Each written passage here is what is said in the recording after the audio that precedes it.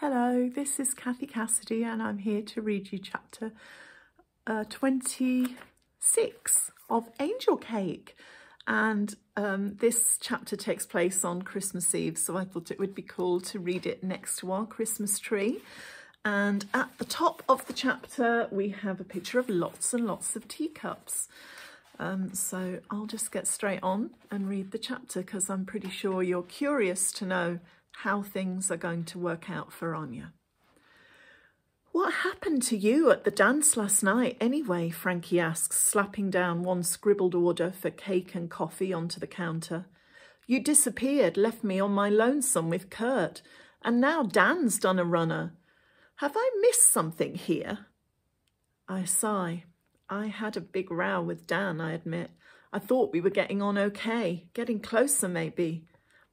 And then I saw him kissing Lily Coldwell.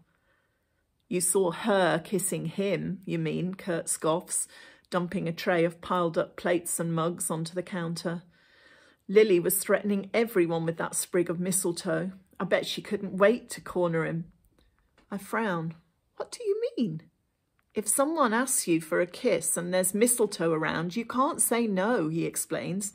It's an old Christmas tradition. Don't you have that one in Poland? I blink. I'm not sure. Maybe, I whisper.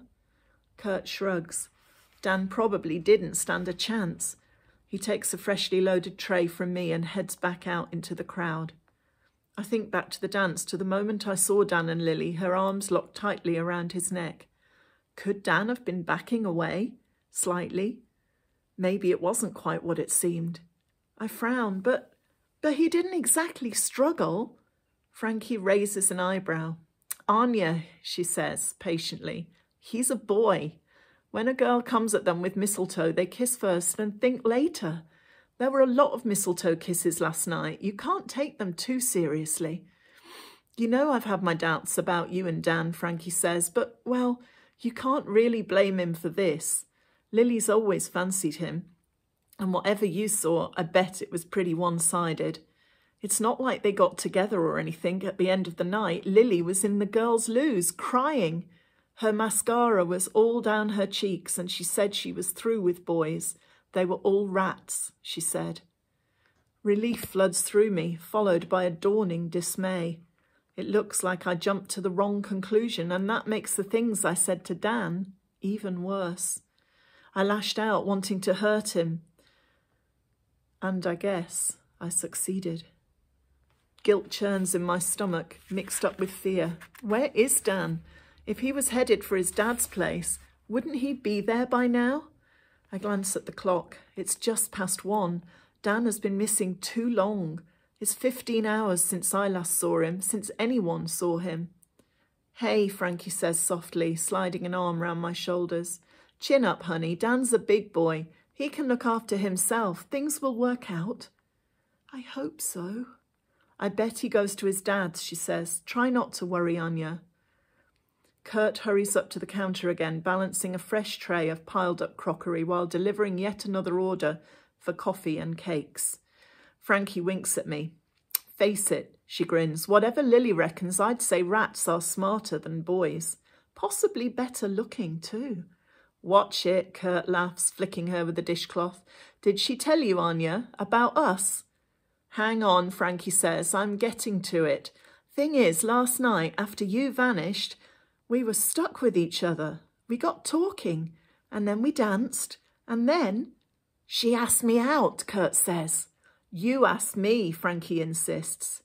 She did, Kurt repeats, and I said maybe, but she's kind of determined, so I guess there's no escape. I dredge up a grin. Finally, I tell them, it's about time. I'm glad for you, really. You make a great couple. Sorry to interrupt, kids, Ringo says, looming up to clear away the trays of dirty crockery. But we've got a busy cafe here, guys. People are waiting for their orders. I sigh and start setting out the trays, and Frankie and Kurt head back into the fray. The tips bowl beside the till fills up, is emptied and fills up again. 5 or 6 people are huddled beside the cafe door, waiting to be seated. There has never been a queue here before, that's for certain. The cupcakes, meringues and cream slices are selling fast, and even Mum's freshly baked honey cakes and gingerbread are dwindling. In the kitchen, 2 of Mum's big Christmas cakes, rich with fruit and spices, are cooling on a rack, ready to be iced, and she's mixing up a sponge cake batter when the cafe door opens with a jingle and Karen Carney rushes in with Ben and Nate behind her. My stomach lurches. I want to ask about Dan, but my tongue is dry as dust, tangled in my mouth. The tray I'm loading with milkshakes and meringues slides out of my hands and onto the floor. Silence settles over the busy cafe, and Ringo has to rush forward with a mop to clean up the mess. Mum comes out of the kitchen, Kasia behind her. "Have they found him?" she asks. "What's happening? Have they found Dan?" Karen Carney just smiles and nods and falls into Mum's arms. "He's safe," she says into the silence.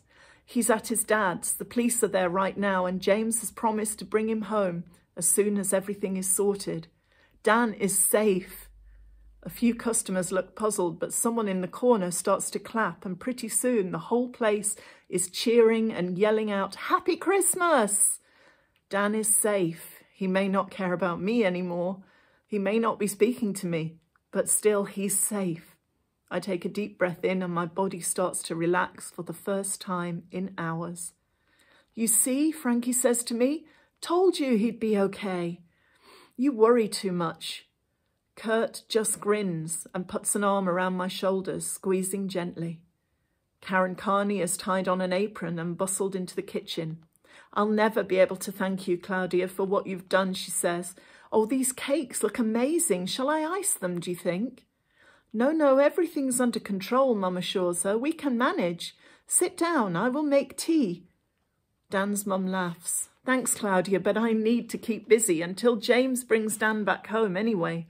You've all been fantastic, but please let me help." When Mum ices a cake, she just blankets it with a layer of sweet white icing and adds a ribbon around the sides. When Dan's mum does it, it's a work of art. On one, she piles white icing up around the edges like drifts of snow, with a perfect white snowflake piped on top, delicate as lace, dusted with silver. On the other, she moulds a leaping reindeer, pulling a sleigh piled high with bright, beautiful 3D presents. "They're beautiful," Mum breathes. "You have a real talent, Karen.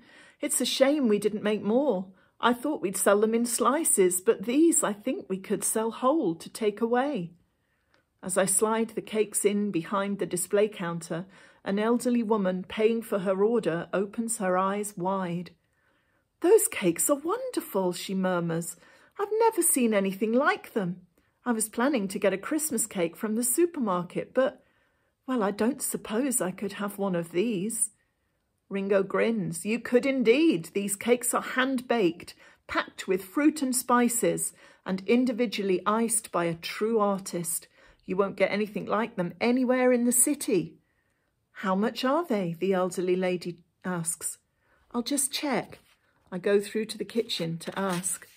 "What do you think?" Karen Carney frowns. "Is £10 too much?" "Not enough," Mum says. "We could charge 15, 20 maybe." But when I go back through to the counter, it's too late. Ringo has opened his mouth and put his foot in it. "They're £25 each," he tells the woman, and my heart sinks. Who pays £25 for a cake, especially in the middle of a recession? Ringo doesn't seem to care. "They're artisan cakes, each one unique," he blusters on. "Baked to a secret family recipe, hand-iced, a real one-off luxury product." "I'll take the reindeer one," the woman says. Ringo smiles as he lifts it into a cake box and ties it up with a flurry of curly ribbon. Half an hour later, the snowflake cake has sold too, to a young woman. "I'm getting married in April," she explains. "It's not a big wedding, but I want it to be special and personal." "Do you make wedding cakes to order?" Karen Carney blinks. "Wedding cakes," she echoes. Yes, we can do that." Karen scribbles her name and phone number onto the cake box, and the woman thanks her and leaves, smiling. "Wow," Dan's mum says, £50 for 2 cakes, and all thanks to you, Claudia." For a wedding cake, you could charge £150, 200 maybe, Mum points out. That is where the big money is. People will always spend on special occasions, one-off events. A couple of orders like that in a week would keep us going, Karen agrees. I could make little frosted cupcakes as wedding favours too.